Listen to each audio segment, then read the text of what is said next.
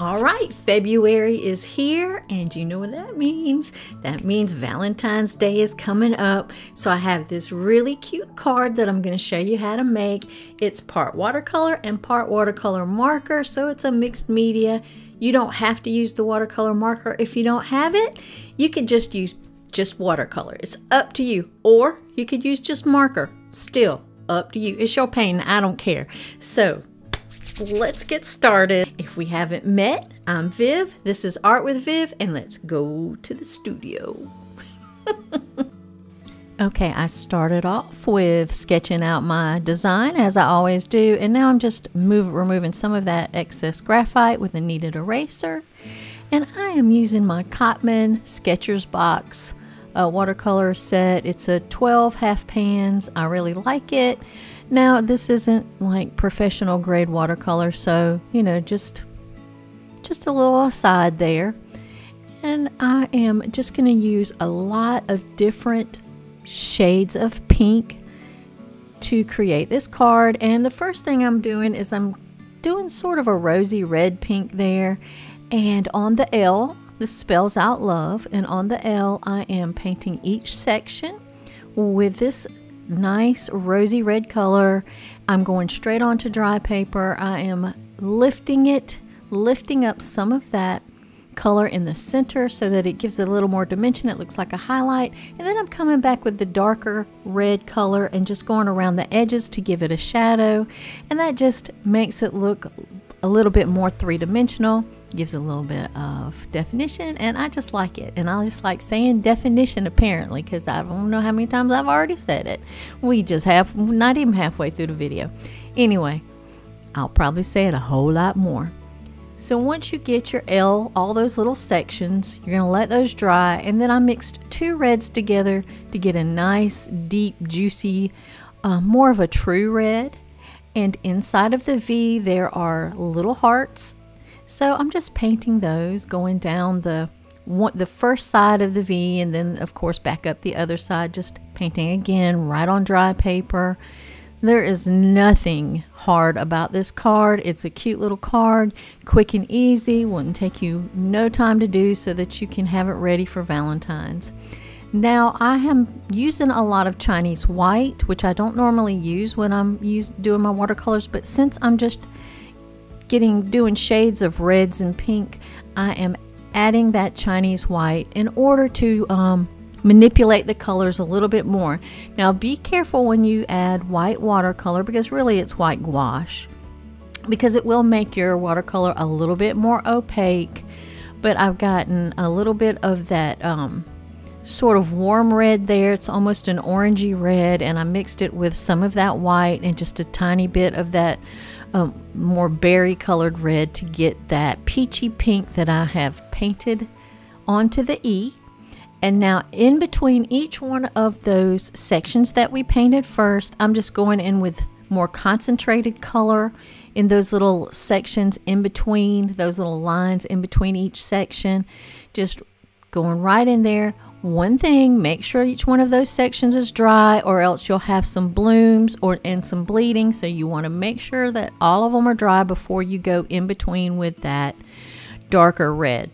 Now I have mixed up some more of that peachy pink, and I am just doing lines. First I did vertical, now I'm doing horizontal lines, and that is to kind of mimic almost a gingham type pattern. I know gingham usually has the white squares, but I didn't want to have white in the background, so you're going to let that dry. And then I mixed up a sort of a cherry colored pink, a really pinky pink, and I am just painting now around those hearts in the background of that V. And just to let you know, if you want a slowed down version of this, you can join my Patreon. It's only $5 a month, and I have this video, but only it is more in real time, along with a supply list and an outline drawing and some color tips. Now what I've done here is I've just mixed a darker peachy pink, and I am just painting in each little square where the horizontal and vertical lines overlap, so that it'll be a little bit darker, because of course where they overlap they should be darker.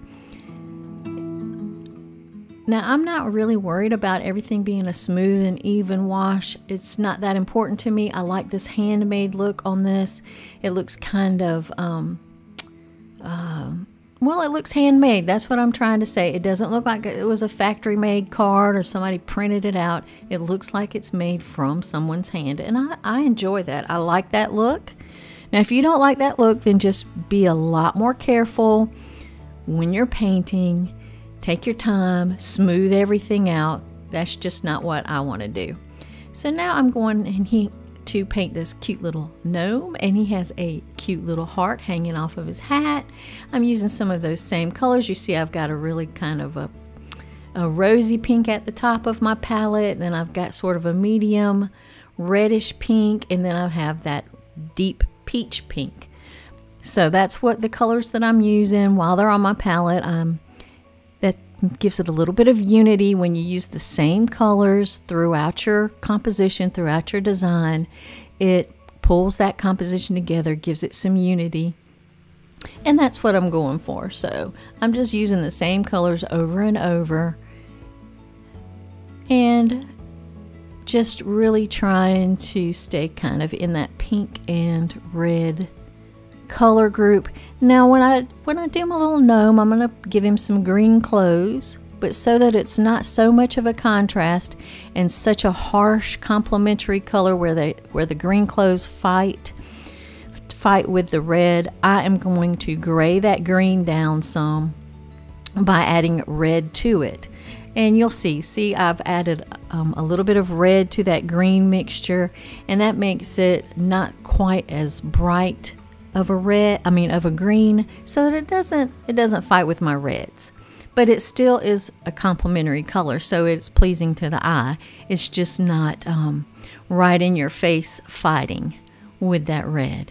So now I just got a really pale watery pink. I'm using a lot of Chinese white in that mixture for the heart that he's holding. He's the little O for the love. And then I'm just adding a little bit of a more concentrated, deeper pink right around the edge of that heart while it's still wet. I've got some brown doing his little beard there, just fine lines on his beard. Put a little black hook so that his heart can hang off of the tip of his hat. Now I'm painting a nice red border, and then I'm just going to add some like little circles, little dots, just to give it a little interest, a little bit more of that what dimension. That's right, a little texture, a little dimension never hurt anybody. So I'm just going to do those little red dots all the way around the card. And I like how this card is coming out. I think it's coming out pretty good. I like all the patterns in the letters. I like my little gnome. My little gnome, though, he looks like he's not quite as strong as the L and the V and the E. But at the end, to fix that, what I'm going to do is just outline everything with some watercolor marker. Now, before you outline, make sure that your watercolor is completely dry so that you don't have a lot of bleeding and a whole lot of mess. We don't want mess. So what I did is I tried to match my colors of my markers to my watercolor. Maybe the markers just be just like a little shade darker than my actual watercolor so that you can really see that it is an outline. Outlining my letters, outlining the hearts, just outlining everything to give everything its own little space and to separate it from the other letters and the other parts of the design. So that's all I'm doing there. And if you don't have the exact colors I have, just use whatever you have on hand. You don't have to make it hard. Make it easy on yourself. And you'll see once I get everything outlined, it really does add a nice structure to the painting. Normally I don't like to outline my paintings, but for this one, since it's sort of graphic, sort of like an illustration, that outlining actually does it a service. So that's all I've done there. And then I decided I would do some little scalloped edges, or little half humps. I don't know what you call them. Some little scalloped edges around those red dots, and just give it another layer of interest. and just a little bit more design, and I like the way it came out. Again, I am not being really particular. I'm being pretty messy with it. And I got my white jelly roll pen, and I am just adding highlights. Just highlights wherever I think that it needs a highlight. And I am enjoying this. I'm just getting really loose with it. So I like it. I like all my little highlights. I like my little gnome. I like my love.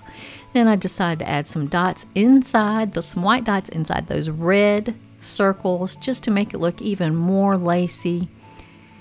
And then, I just left it alone. We're going to leave it to dry, and you will have this cute little quick Valentine card. Again, if you want the full version, come on over, join my Patreon at the Dabbler level, and get all that goodness over there.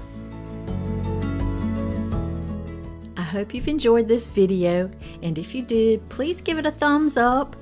Consider sharing it with a friend, especially someone that you know that likes art. And let me give a special shout out to my patrons. Without you, I cannot continue to do this, but y'all have been so good to me, and I appreciate it so much. So special thank you to you guys, and y'all, happy painting.